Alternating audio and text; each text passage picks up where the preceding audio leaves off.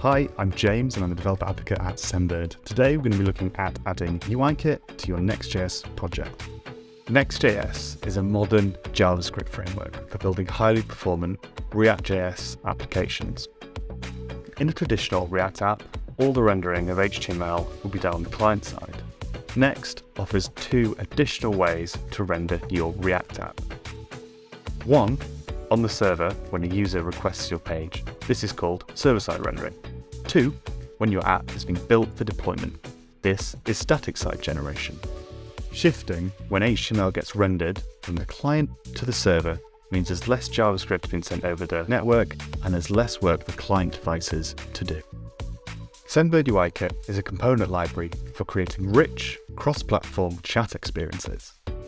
UIKit can be composed together to quickly add many types of chat functionality to your product, whether that's users chatting with each other or as a direct messaging channel between businesses and customers.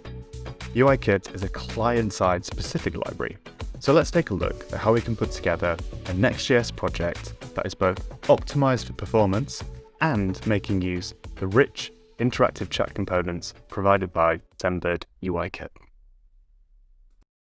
So here we are in a basic Next.js app. In reality, your Next.js app will have features, but for this basic tutorial, we're just going to have a simple app header. First, we need to install Sendbird UIKit for React. This module gives us a number of chat components. First, we have a fully functional chat component.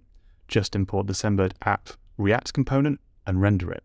Or, for a more customized alternative, import the chat components that you need and render them however you choose. Alongside the pages directory, we have a components directory. Let's add our chat component here. For this tutorial, we don't need a highly customized chat experience, so let's add the all-in-one Sendbird app chat component. First, import the app component from Sendbird UIKit. Next, set up an app ID. This can be found at your dashboard. And then set a user ID. Users can be created via the dashboard. Next, let's set up a simple React component with a little bit of styling so that our chat component takes up the full width and height of the view, minus the top app header. And then finally, render the Sendbird app component, passing in our app ID and our user ID. We're going to want to use this component on a Next.js page, so let's export it so it can be easily imported. Here's how our app looks currently. Not a lot has changed, so let's render the component to the page. Our app has an index page, so let's render the chat app there.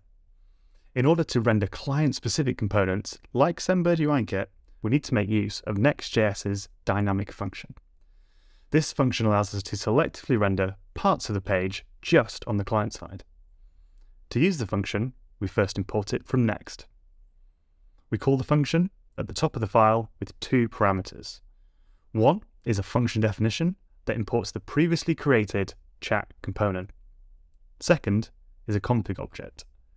We set SSR, server-side rendering, to be false, and pass in a loading component to be displayed on the client.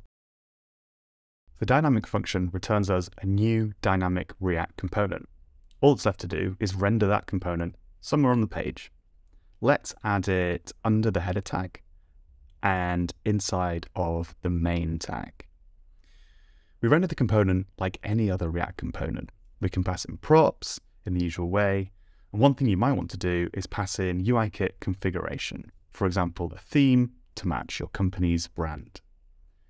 Here we have the final application running in the browser. My Next.js app now has a feature-rich and scalable chat feature. If we slow right down the recording of the page loading, we can see the exact order the components appear. First, Next.js renders the app as plain HTML generated by the server. This includes the app header and the loading component we defined earlier. Notice the three dots at the top. Then, the chat component does a pure client-side render and displays as expected.